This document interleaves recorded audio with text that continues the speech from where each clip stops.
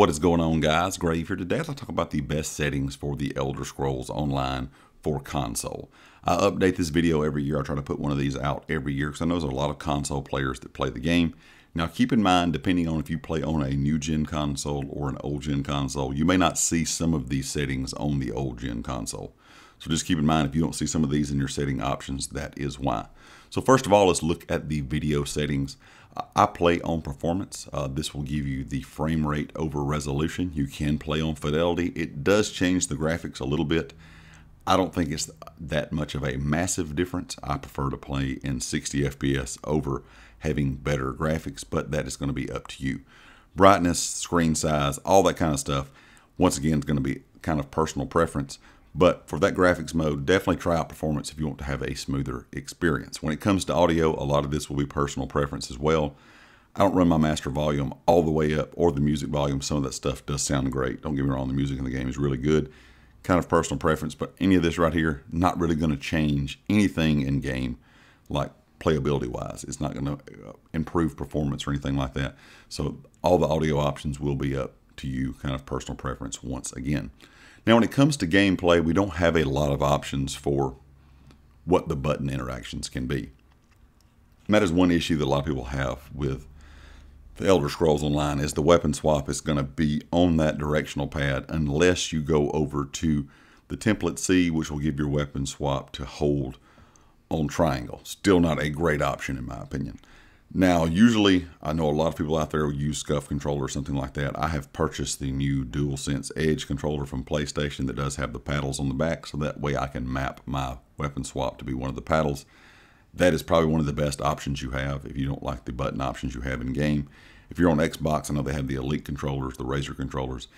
Any of those controllers where you can actually map the buttons to work with a back button or paddle really work well with this game.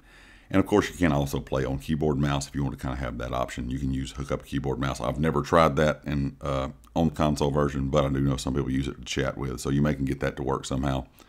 But personally, I think if you want to have a easier time swapping bars, any kind of those controllers you can use that have buttons on the back or paddles on the back work really well. Vibration, I have this set on in game, but I have it turned off in my console settings. I don't like vibration on, but that's just a thing that you may or may not want. Of course, any of this information right here, once again, is going to be personal preference. This is going to hide all of your polymorph helmets, of course, your stamina upgrades and things on your mounts, your speed upgrades. These will put different kind of cosmetic features on your mount or onto whatever mount you're using if you have these set to on or off.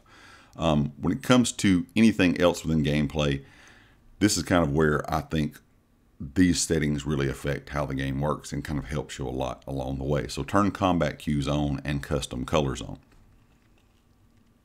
You will want to set your friendly color to whatever you prefer. I prefer this bright green, and you will turn the friendly brightness all the way down to the left.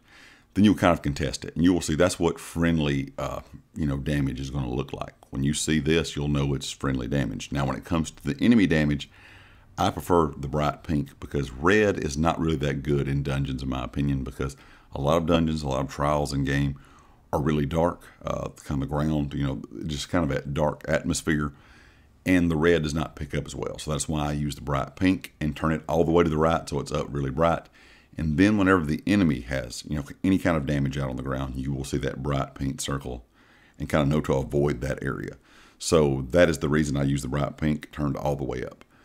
Preventing attack innocence, I have this set to on. That way you don't make the mistake of, hurting an innocent. But if you are going to go out and use the Blade of Woe, anything like that, you will need to turn this off. Quick cast ground abilities, turn this to automatic. That way you won't have to hit the button twice. If you have it set to on and you have an ability that takes a ground cast, it'll put the circle on the ground, you will have to place the circle and then once again tap the button again to cast the ability. If it is on automatic, it will automatically cast it to wherever you have that area of effect damage set. The champion ultimate auto cast is on. You can kind of do this to however you prefer, personal preference. Once again, consolidate area loot is on, auto loot is on, auto loot stolen items is off. Prevent stealing placed items is on. That way you won't have to, get caught by the guards. Auto add to craft bag. If you do have ESO Plus, I recommend you turn this on. Loot history I have on. Of course, these down here are all just by default. Now when it comes to the camera, this is where you really can adjust some things in game to make it look better, in my opinion, depending on how you like to play. I do not play inverted, so that is off. Of course, the assassination camera is on. The magnitude of the shake in game. Now this is one that I don't really see a massive amount of difference in. Sometimes you can tell, sometimes you can't. Preferably, I like to have it off, so you want it all the way to the left. But I've kind of been messing around with this lately just to see if there's any kind of noticeable difference to kind of, you know, effect of you playing that kind of adds something to the game. And I really don't tell a whole lot with it even set on. So that's going to be one thing that, once again, is going to kind of be personal preference. Camera sensitivity, this is going to be how fast your camera turns left and right. So if I go out here, it's going to be how fast you're looking this way. So I prefer to have it at least halfway, if not turned all the way up. That way you can turn quickly when walking, turn quickly when fighting in combat, whatever the case may be. So you can kind of leave that. I would at least recommend to the middle, if not turned all the way up. The first person field of view, you can have that all the way up if you like to play in first person. I do not prefer to play in first person. The head bob should be turned all the way to the left, kind of off. Third person FOV, you want this set all the way to the right.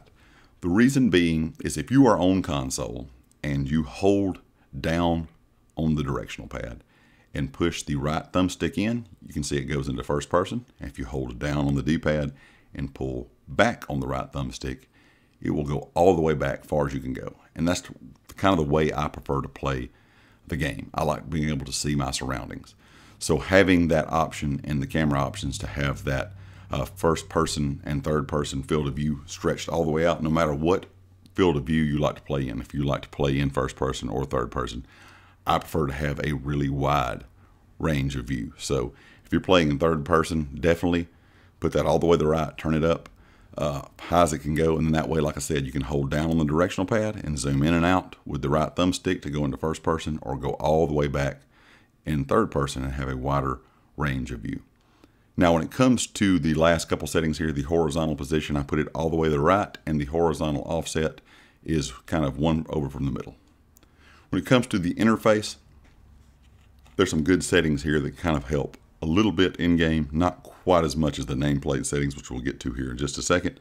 But these are all kind of set to default, except when I get down here to the quick chat. If you want this on, I would definitely recommend, if you want to be able to read chat, turn that on and turn the fade rate all the way up.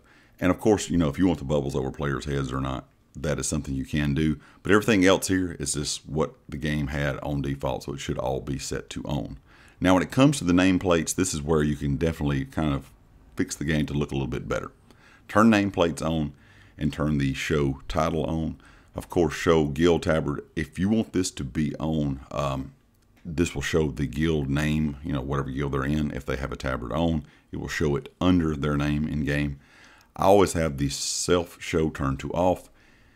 The self highlight, of course, will be disabled if the self show is turned to never. Now, when it comes to some of these things here, this will kind of determine what nameplates look like in the game in the open world. If you're running around, you're always going to see group members. You're always going to see NPCs nameplates up, and you may not want to see everyone's all the time. Maybe only if you're targeting them or looking at them. So always leave group members to always, group member highlight to always, friendly NPCs to targeted, friendly NPC highlighted to targeted, and friendly players always. Friendly players highlight targeted, neutral NPCs targeted, neutral NPCs highlighted is going to be targeted, enemy NPCs is going to be targeted, enemy NPCs highlight is going to be targeted, enemy players show is going to be targeted, and enemy players highlight is going to be targeted. And what this kind of does here is you can see if I summon or even walk around with these, and if I summon some of my different allies we have in game. So if I summon one of them here, but you can even see it with these NPCs. If I'm not looking directly at them, that nameplate will not be over them. Now, the issue you have if you leave these on or have these on always, you will see these names over everyone. So whether they're an NPC, a real player, whatever the case may be, anywhere you go, you're going to see nameplates over everyone's head, which does make the screen look a little bit cluttered. So I prefer to have them on, like I said, to kind of when I look at them when it comes to an NPC. So whenever I target them, it will come on. And if there's a real person running around, which I'm sure we'll see plenty of people out here in Somerset that are real players, you will see their names will always kind of be above their heads when you see a real player. So when you're looking at them, you're always going to see those names. It will kind of fade away if you're not targeting them directly, as you can kind of see to my left here or right. But if you look at them, it will then, of course, light up. Now, when it comes to some of the other settings within the nameplate options we have here, we do have some very important ones, I guess, for visual help with your own characters. You want to have your health bars on, that be centered, damage taken indicator set to on. The frame border I have set to on. Of course, the self always going to be set to never. And then here you want group members always, group members highlight always. The same kind of thing we just went over. Friendly NPCs and things like that. Targeted, neutral NPCs, you want those set to targeted. Same with the enemies. You want them set to targeted or injured. When we go down to the alliance indicators, I have that set to enemy. Group members is on. Target markers is set to on. Players you can resurrect is set to on, and followers is set to on. You can turn the glow thickness all the way up. That's what I do. But of course, you can kind of change that personal preference, that with the intensity as well. That will just kind of give you that glow, either to be a little bit brighter or a little bit, less bright overall. Now, when it comes to the social part here, I use my size of my chat window messages to small, because that way it won't take up so much room for one message. If you go medium or large, you won't see much in the text chat. You only see like 1 or 2 messages. You'll have to go back in the options to be able to read it. So I like to have it set on small. Of course, your HUD chat display here will be on. Profanity filter, that's going to be, of course, your personal preference. Leaderboard notifications, it's going to be off. Auto decline duels is going to be on, and auto decline Tales of Tribute games is going to be on. If you have these set to off, anytime anyone wants to duel, or anytime anyone wants to play Tales of Tribute, it's going to always pop up and ask you to accept yes or no. And of course, for the leaderboard notifications, if you are in a guild, those guilds play a lot of, solo dungeons or solo, arenas or things like trials. You will get those notifications all the time, so I prefer not to have those on, just personal preference. Here you can change all of the colors for the different things in game, for say, yell, tail, thing like that, group, zone, anything that revolves within the chat system itself. So I would recommend, if you're in multiple guilds, to go in and change these colors, so that way you can have, each guild kind of with its own color, so that you'll know who is talking when. If everything's the same color, it kind of gets confusing. You'll have to actually look down at the chat and see which guild it is. It will put beside them, if it's in zone or if it's in the guild. But if it's the same color, it still gets kind of confusing. So I like to have those different colors personally. That way I can kind of keep up with who's talking where, if that makes sense, or who's talking when. When it comes to combat, turn the ability bar always to kind of be always on. So you'll always want to see that. Ability bar timers are on. Ability bar back bar timers are on. Attribute bars are always show. For the resource numbers over the enemy's head, you want number and percent. Active combat tips, you can have that on or off, personal preference. And ultimate number you want set to on. That way you will always see the information you're seeing on my screen right now. And then that way, if I cast an ability, as you can see the timer on the box itself. And if I swap bars, you can still see the bar over where that ability was. That way you can keep up with your timers and knowing when to swap back and forth to recast all of your abilities.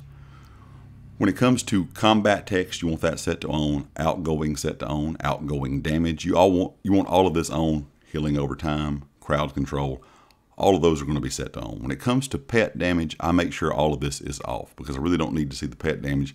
And unless you're a warden, maybe sometimes with a necromancer or a sorcerer, you won't see a whole lot of pet information. But if you are one of those characters, you will see that pet damage info. And I don't think those need to be on. The only thing I want to know is my personal stuff that's going on, what damage I'm doing or receiving. The same comes for incoming. You want to make sure that incoming anything for the pet is turned off, but anything for you is turned to on. And down here at the bottom where it says buffs and debuffs, you want to always show those. Buffs on, self buffs on, self debuffs on, target debuffs on, from others on, long effects on, and permanent effects off. The permanent effects for things like your Mundus Stone, and of course if you have ESO Plus, it would always be kind of popped up right above your health bar. So if I eat some food, for example, you will see that is going to be left there. It's going to show I have 2 hours on that. Same if you use an XP scroll, it would show how long of a time you have left on that XP scroll. If you have the really long effects on, the last one I showed you here, or the permanent effects, excuse me, if you have those set on, it will always show your ESO Plus down there. It would show your Mundus Stone down there. And I don't think you personally need that stuff. The information I want, of course, is like I said, for food and for XP scrolls. And last but not least, the accessibility options. Now, this is something new they have added over the years, or have added to this. you can turn this on or off. Personally, for me, it's off. If you have issues with maybe seeing or hearing things correctly or reading things, you know, if anything is going on personally that you could use some of this stuff for, that is what it's here for, and that is why they have added it over time. And these options are really good. Of course, you can have voice chat accessibility. You can have some things here, the narration for zone chat, narration for any chat, and this will actually help anyone out that may have any kind of need for that. So definitely check those out. And that's pretty much it, guys, for the best settings for console here in the Elder Scrolls Online. So leave me a comment. Hope these helped you out. And of course, if you like the video, hit the like. If you haven't subscribed yet, please do so. And I'll catch you next time. Peace.